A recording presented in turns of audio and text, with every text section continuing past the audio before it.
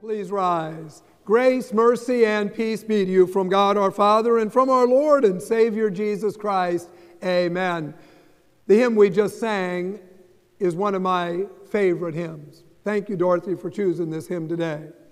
It's been my favorite since I was a little boy. When I was singing this song, I was thinking what I'm going to do, and those words that Jesus is calling, "Here am I, send me, send me." They've meant a lot to me throughout my entire ministry.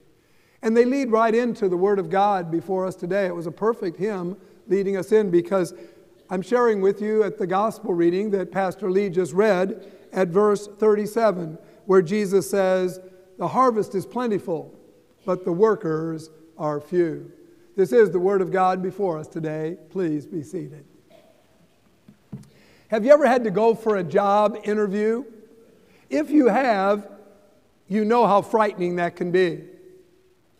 Here's a list of some things that employers have said that are red flags if you're going for a job interview.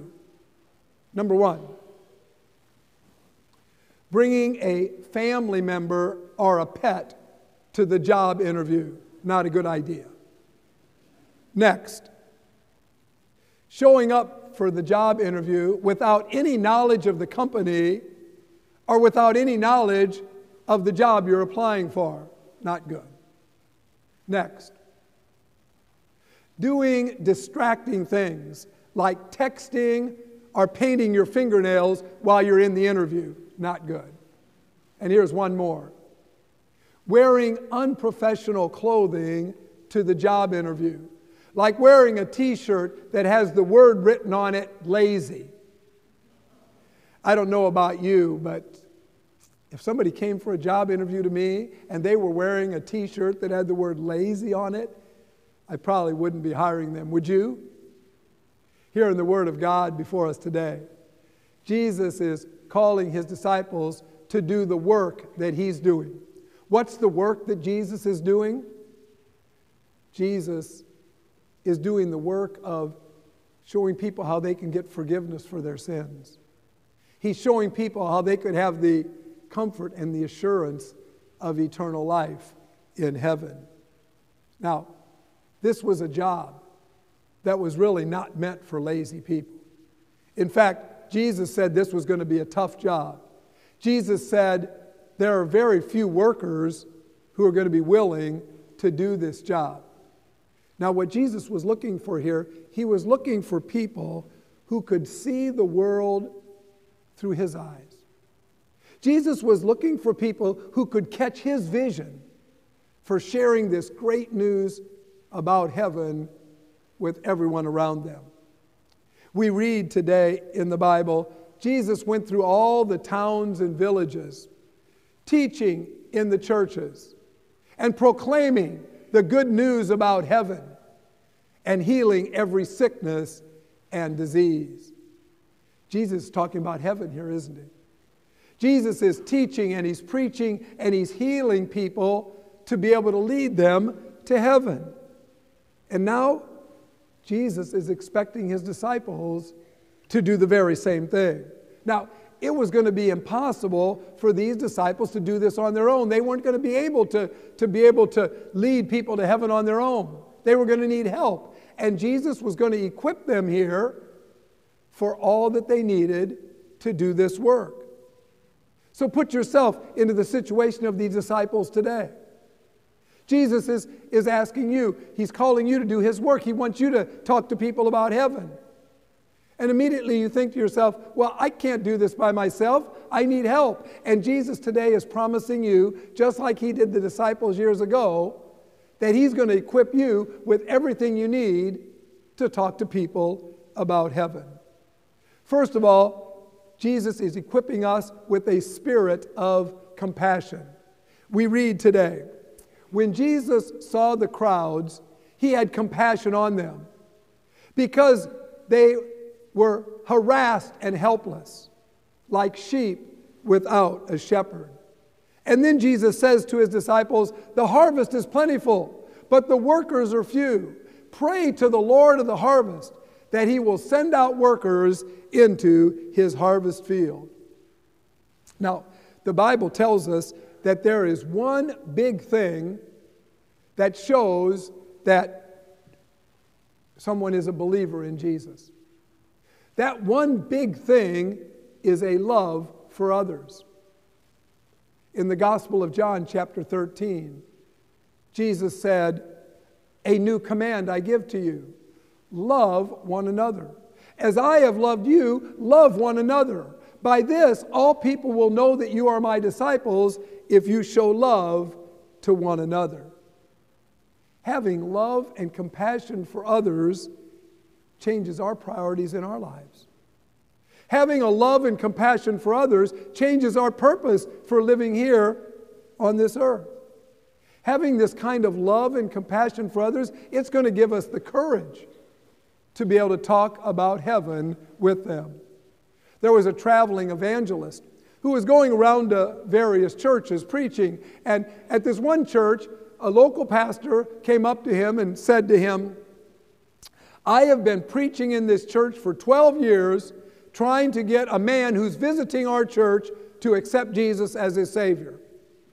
The evangelist asked him, "Have you been trying to do this from the pulpit for these 12 years? And the pastor said, "Yes, I've been preaching from the pulpit that he should accept Jesus as his Savior from sin and death." And the evangelist said, "What if you tried going to him one-on-one and talking to him one-on-one about the love of Jesus and asking him if he would accept Jesus as his Savior?" You see, we all want people around us to go to heaven, don't we? We want everybody around us to be in heaven with us. And a lot of times we think that if we invite them to church, that that's enough. Or we think that if we wear Christian symbols on our clothing or on our jewelry, that that would be enough. But that's not enough. We need to go to them one-on-one. We need to speak to them about the love of Jesus and ask them to accept Jesus as their Savior from sin and death. We need to love and care about them that much. Well, to finish the story, the pastor of the church, after the worship service that day, he went up to this man and he talked to him about the love of Jesus. And after talking to him about Jesus, he invited him to accept Jesus as his own Savior from sin and death. The next Sunday, this man came to the pastor with tears in his eyes. And he said, "Pastor, I'm accepting Jesus as my own Savior. And it's all because you took the time to come and personally tell me about the love of Jesus for me." Wow. Jesus equips all of us to be able to have a love and a compassion for others like that.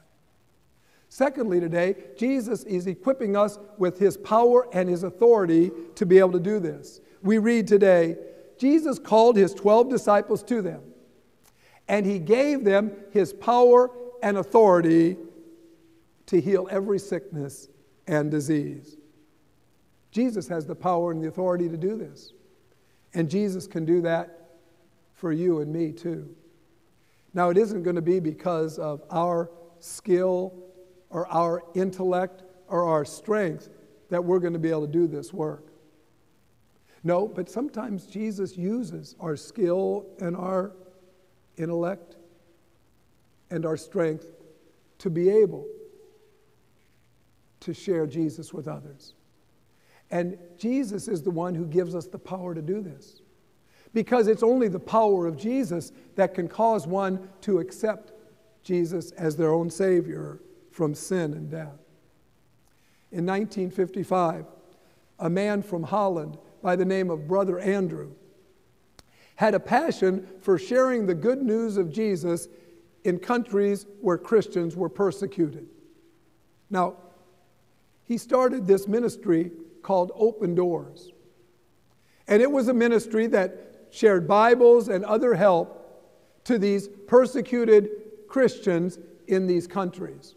He was an ordinary man who was willing to go to dangerous places to share the love of Jesus. One time, Brother Andrew said, "I believe that every door is an open door. And I believe that as long as you're willing to go and are not worried about coming back, you can do it." Wow. Where can we get courage like that to be able to talk to people about heaven? It's only from the power of Jesus that we can have the ability to talk about Jesus and about heaven every opportunity we can. Jesus promises to equip us with his power and his authority. Then thirdly, Jesus equips us with eternal life in heaven. Jesus promises that through our faith and our trust in him, he gives us the certainty that we're going to have an eternal life with him in heaven. Jesus promised to that when he said in John 3:16, we know it so well, that whoever believes in him will not perish, but will have eternal life in heaven. It's that certainty of heaven that gives us the courage to be able to lead others to Jesus and to heaven. A young woman was going on her first mission trip, and she wanted to be well prepared. So she got this large suitcase, and she filled this suitcase with all the clothes and the shoes and the cosmetics she could get into that large suitcase. When she got to the mission field, and she saw the extreme poverty of the people there, it really affected her. It changed her. And when she left the mission field, all that she came back with were the clothes on her body. She left everything else that she had brought behind for them.